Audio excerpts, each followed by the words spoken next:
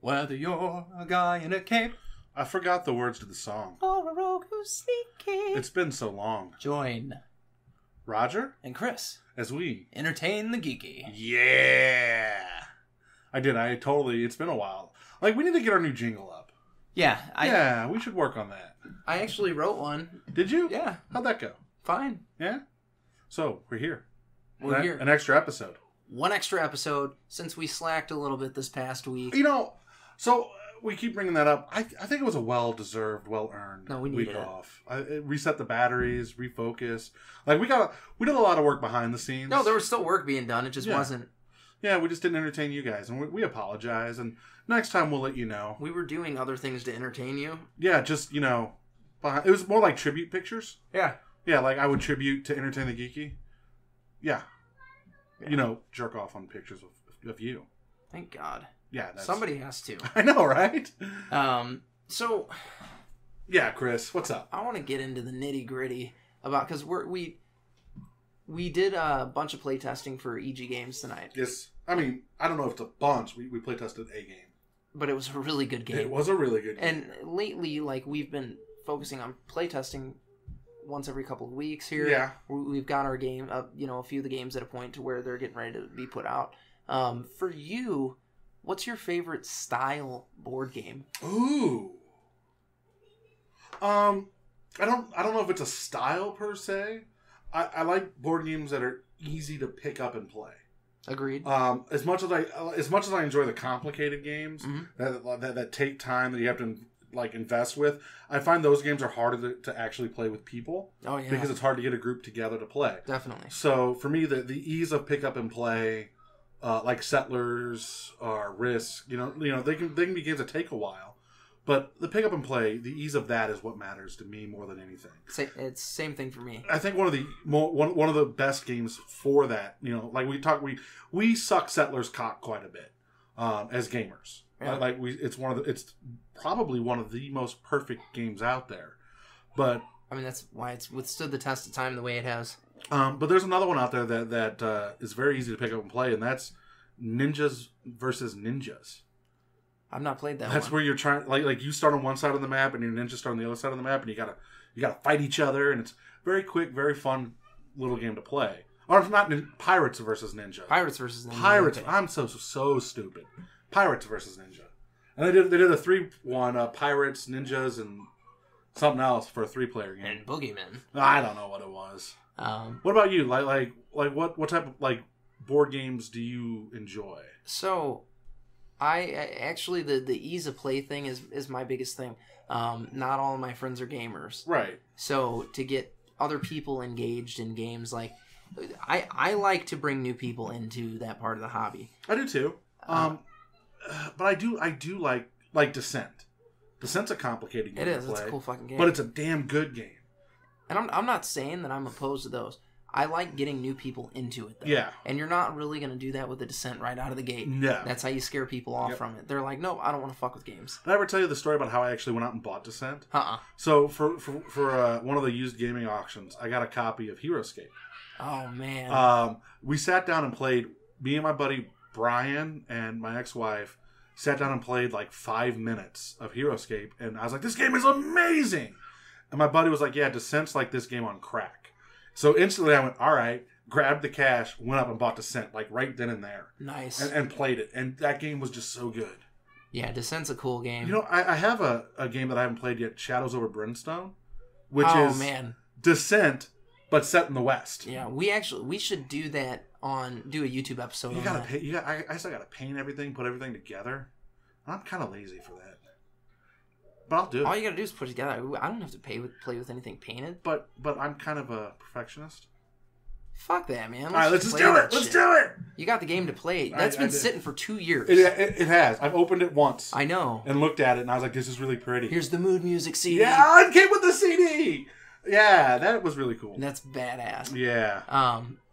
So the games that I tend to fall more in love with are card-based games. Yeah. And those are generally a little more player friendly. Not always. You know why? Also, they're smaller. They take up less room. They're less intimidating. Very much so. Like, you can play Splendor, which, once you set Splendor out, you're like, oh, shit, what did I get into? But it's a quick game to pick up and play. Yeah. But yeah, I like anything I can get new people into playing games with. Yeah. Because it's a rabbit hole from there. It is, because from the simple games to... Oh, King of Tokyo. That's a good simple King of Tokyo is a great simple game. Yeah. I toot their horn every time we talk about games. Red Dragon Inn. Super simple game. Yeah. I mean, as much as... I'm not crazy about Flux. But I love Flux. Flux is super simple. The only reason you hate Flux is it takes no strategy to win. Yeah. Like, you just win the game. Yeah, exactly. You kind of trip on it. That's not for me. Yeah, no. There's not a real win con. No. Not really. There's no strategy. Like, you can play with a cat and the cat could win. Every time. Yeah, it just happens. You win if you're a cat. All right, so let's board games. What card games? Yeah. Would you recommend for like someone just trying to get in the ground floor? I know one right off the bat. I mean, Star Realms is a given. Yeah. Deck builders are fun. If I know this person has played something like Magic the Gathering or anything like that, I always recommend a deck builder out of the gate. If somebody's already played like a deck builder like Star Realms or DC deck building or Ascension and they're Epic. Epic's not the same. No, it's still a deck. It's a drafting deck. It's a drafting. It's a cool game. But somebody that's done something like that, I would then tell them to do Legendary. Oh yeah, because Legendary just adds a couple new mechanics to it, gets a little more complicated, but it's a very good game and it's using these similar things. And then from Legendary, I would push them into a full blown board game. Well, from Legendary, the thing about Legendary is now that they've got it for anything you want. Yeah, you got Marvel, you've got Aliens, you got Predator, you got Big Trouble in Little China. Like, it's all there. I love Big Trouble in Little China. Serenity, yeah. Oh my! Why don't I own any of the Legendary games? I own the Marvel one. Do you? The base set, yeah. Well, we need to rock it out and play it one day. I'm down. You know what board game I really enjoy that I think that's kind of complicated? Zombicide. Zombicide is a beefy game. Like it's a no shit game. That's one of those games that's fucking intimidating. So I think what you like I think the best way, especially with expansions. Oh my god, so many expansions. Have you seen the table when Paul Fay plays that shit? Yes, I've played with Paul Fay. It takes up... This man will put like 3 folding tables up against each other, fill all fucking 3 of them, and still lose within an hour. Like that's what I killed the group. I'm the reason we died when we played Zombicide. I opened the wrong door. It was my fault. But no, So I think how to get people to play Zombicide, which we could say is I'm going to say it's the best of that style game. It's good. So I would start with Ghostbusters. Okay. Which is Zombicide Light. Because that's what it is. It's half the cost. So Zombicide Light. Start with Ghostbusters, play through that, and then move to Zombicide. Okay. Because yeah. This is breaking them in. Break it in. You got to pop the cherry somewhere. So the game that we tested tonight was a strategy game, resource management strategy. Yeah. I'm gonna be honest with you. That was the first type of game like that I've played. I loved it. Yeah, it was really good.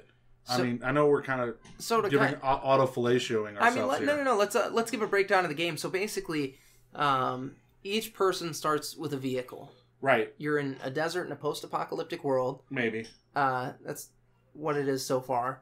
It could change. And you take your vehicle, go to different places to set up bases. Yeah. Bases give you different resources. And you have your resource management aspect there, and then you have fighting aspect to it where you're duking it out with other players for resources. I think, like I said after we played the game, it reminded me a lot of Command and Conquer. Yeah, and that's what I felt like we were playing.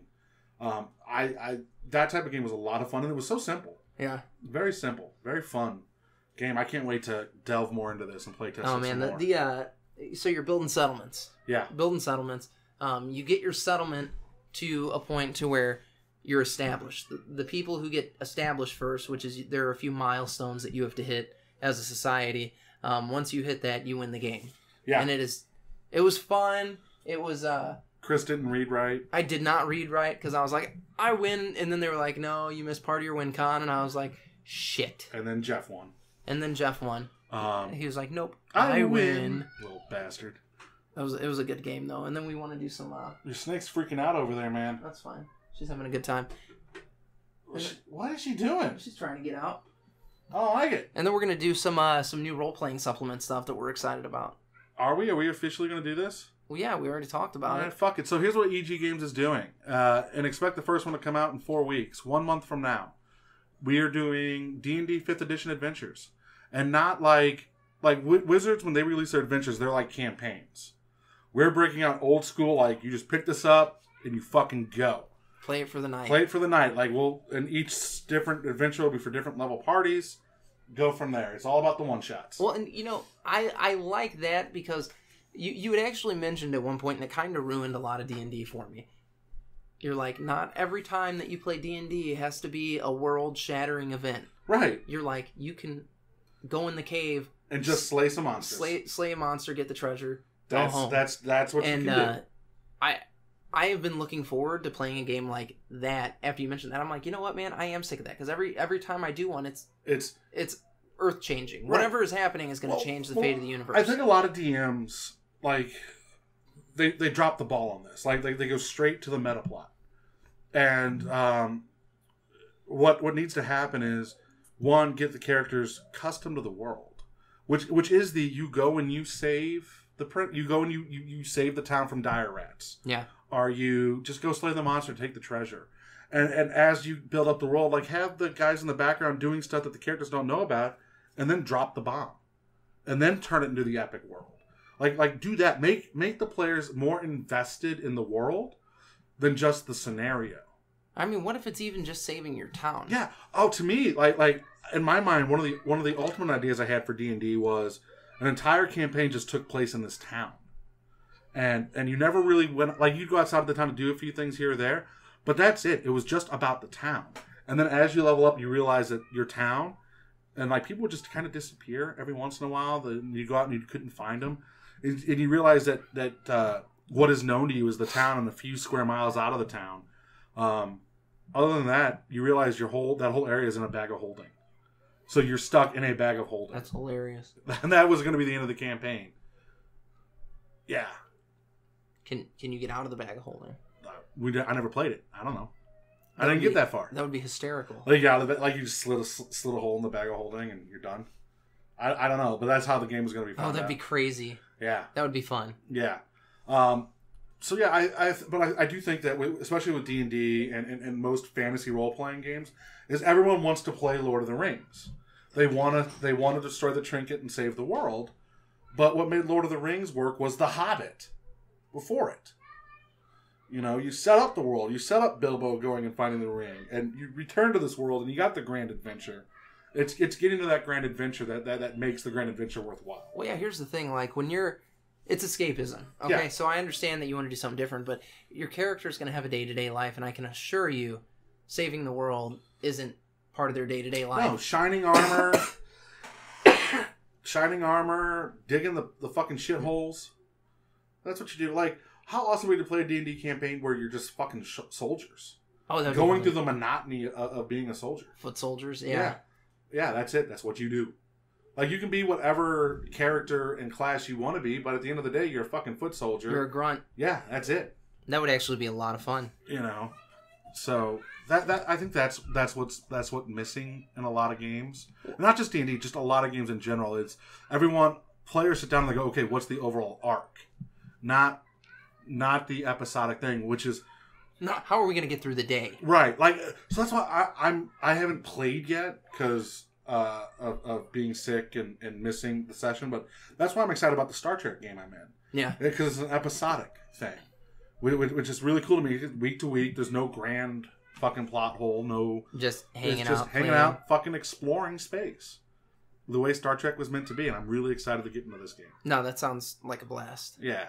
Yeah, so yeah, we're gonna work on some D&D adventures. We're gonna throw them up on the website for purchase and print and play.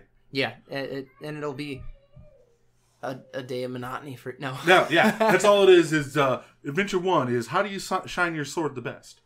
I made stew tonight. Yeah.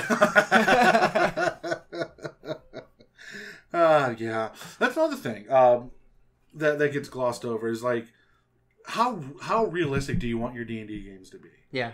Like I'm asking you. I like the whole fantasy thing.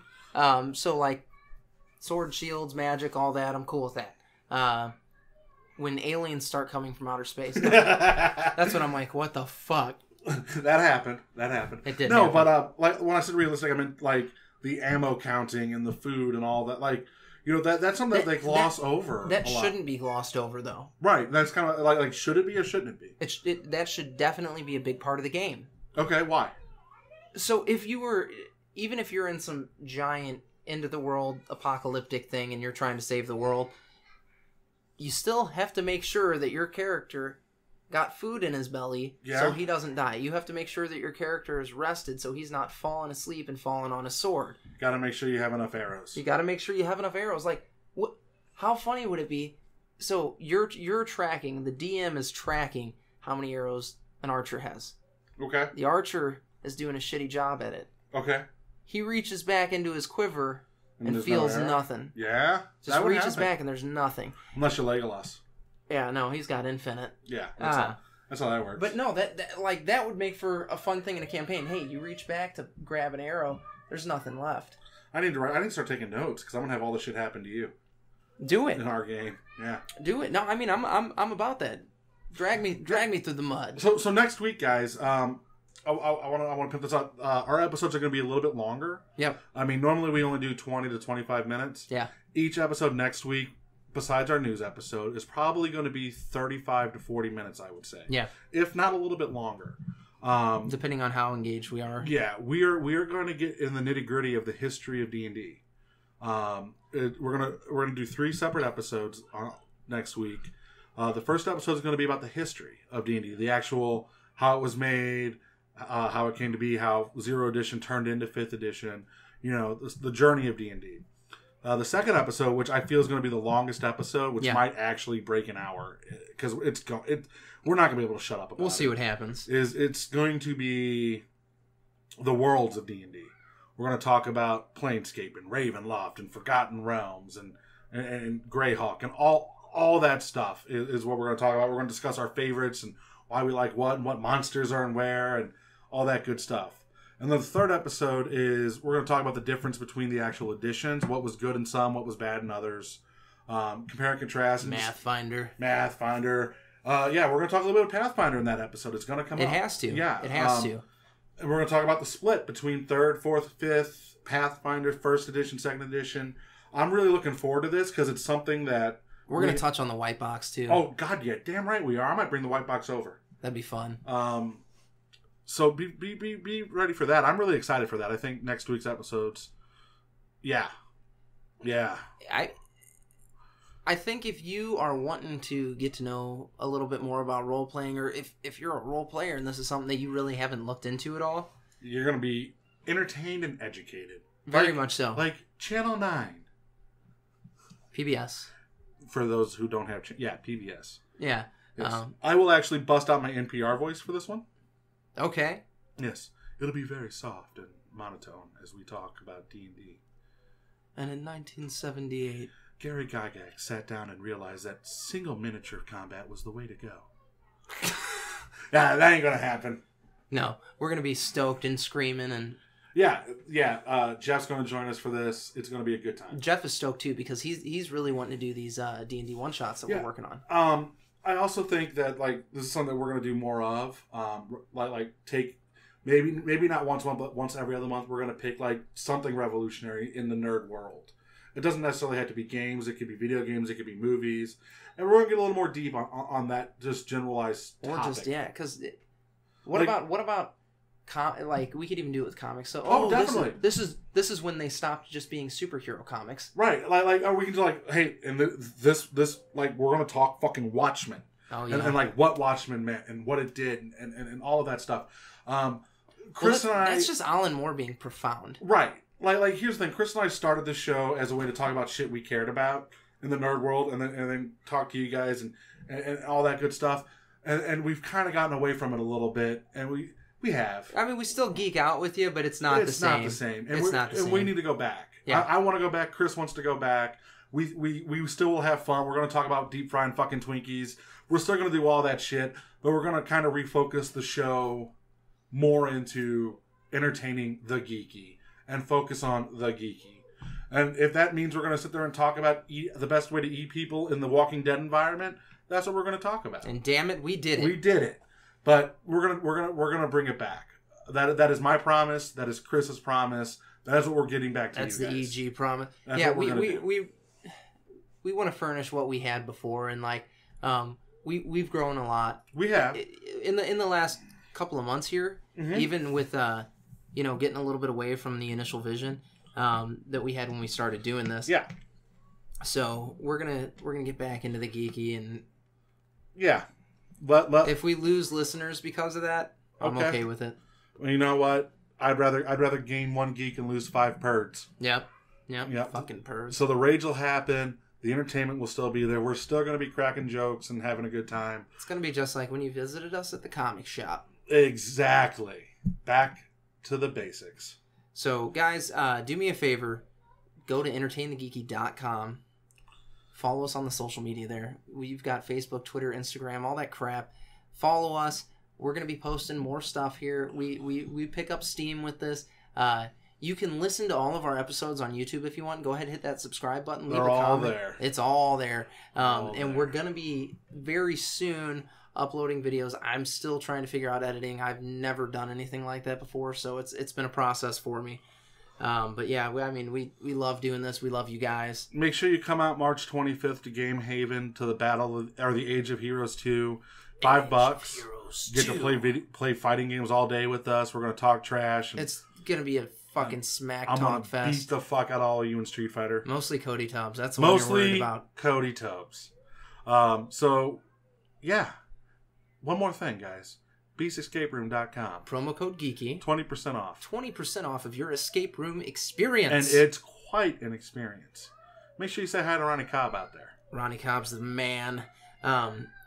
Yeah, we've had people using those promo codes too, and I'm excited about that. At least one that we know of. He took a group. Oh, he took a group? He took a group. Nice. Yeah. So we're stoked about that. Guys, thank you for tuning in. As always, I'll see you next week. Stay geeky.